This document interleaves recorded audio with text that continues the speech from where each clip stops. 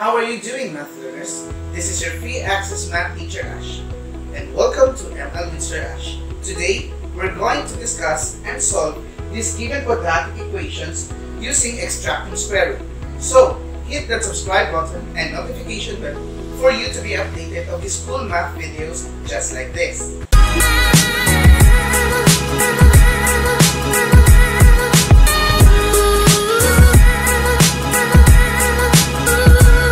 Hello math learners! We have already discussed the introduction about quadratic equations and what are the things you need to know about this chapter. So for today, we're going to discuss how to solve quadratic equations. As what I've said on the last video, there are at least 4 different methods in solving the value of x or the roots of the equation. Now, we're going to discuss the first method in this video. It is known as the extracting square root.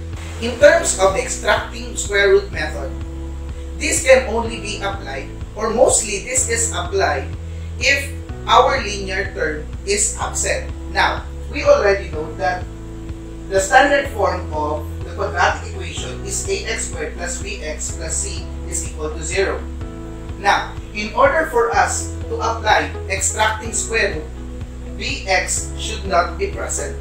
So as you can see in our given examples, we don't have any linear term except for this given example. But later on, I will discuss the other exceptions in terms of using this given method. Now, let's start. Let's start with x squared is equal to 100. Now, in solving quadratic equations using extracting square roots, we don't need to arrange our equation into the standard form because our aim here is to get the value of x. Now, in terms of solving the value of x, we need to isolate the value of x. As we can see in this example, our x is already isolated in the left side of the equation. And our 100, which is the constant term, is already on the right side of the equation. It's very simple to apply extracting square root in this example. What you will do is you just square root both sides of the equation, and then the square root of x squared is x. Now, be vigilant about this matter. Every time we are considering x squared, we are talking about 2 values of x. Therefore, we are not considering the principal root of the square root of 100. Instead, we are extracting all possible answers of the square root of 100. Okay, so what is a number multiplied by itself? The answer is 100. Very good. That is positive 10.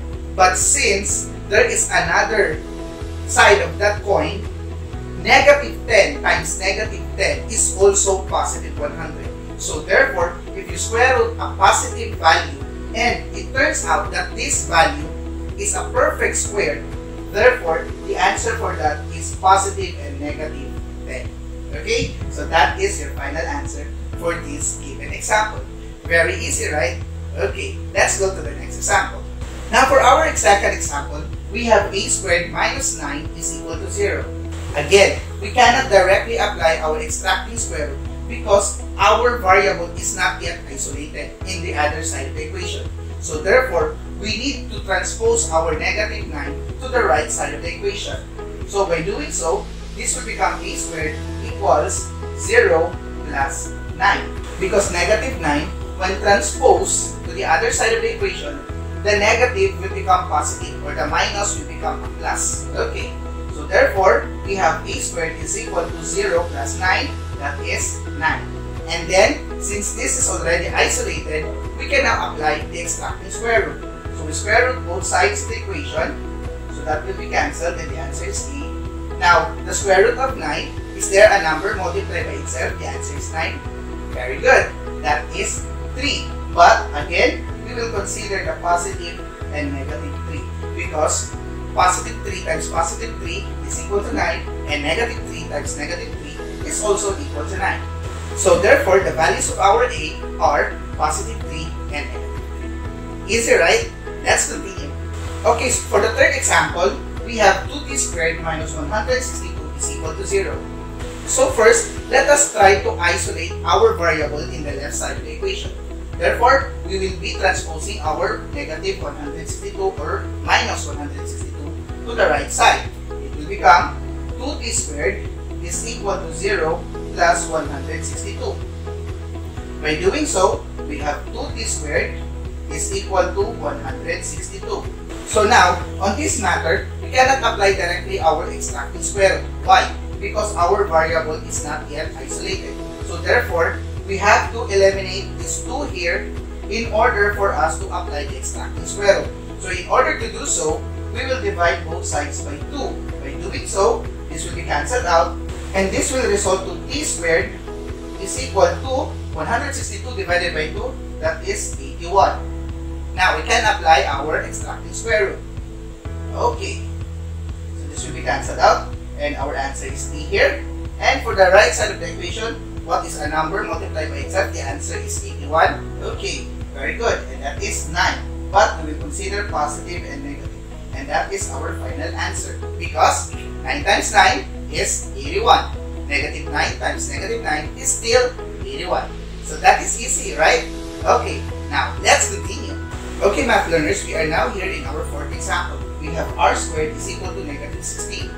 Since in this given example, our variable is already isolated, so now we can apply the square root both sides of each equation.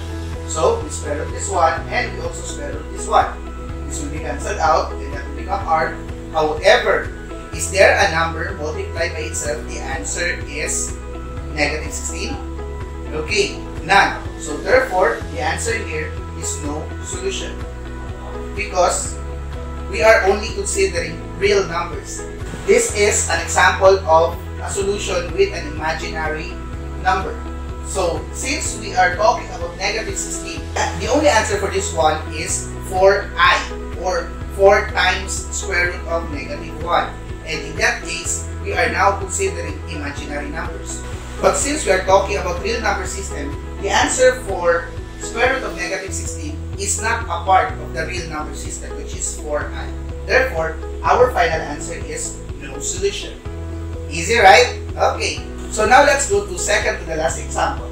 Okay, math learners, second to the last example, we have the quantity of x minus 4 squared is equal to 25. Now in this kind of example, this is what we call the exception to the rule. Because if we know x minus 4 squared, or the quantity of x minus 4 squared, means x minus 4 times x minus 4.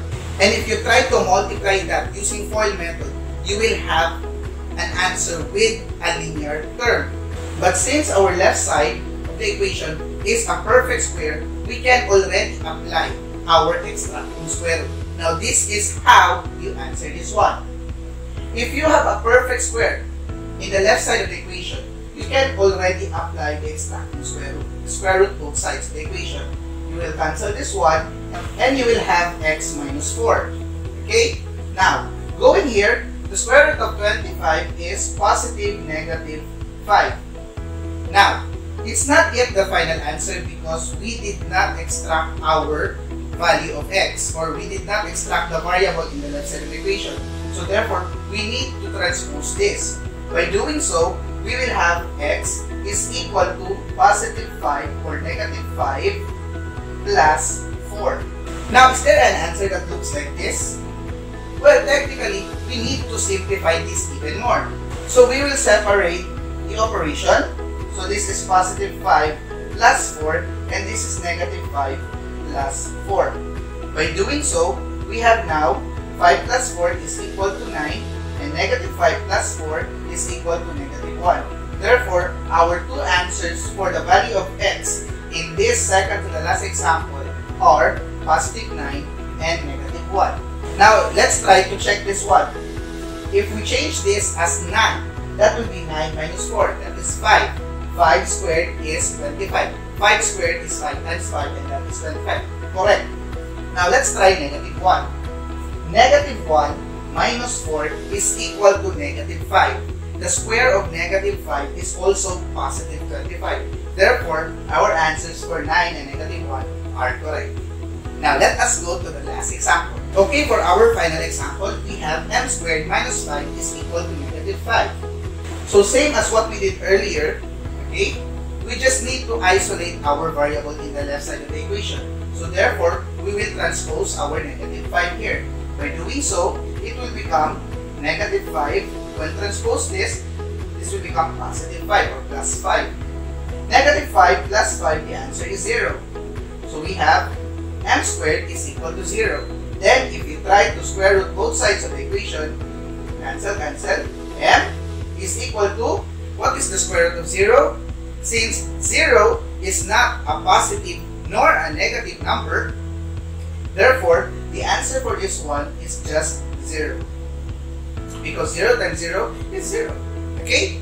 And that is how you solve quadratic equations using extracting square root. I hope you have learned our lesson for today. And now this is the time that I will be giving you your try these exercises. Good luck!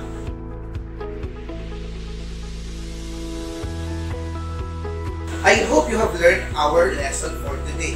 And if you have any questions, please comment down below. Thank you very much.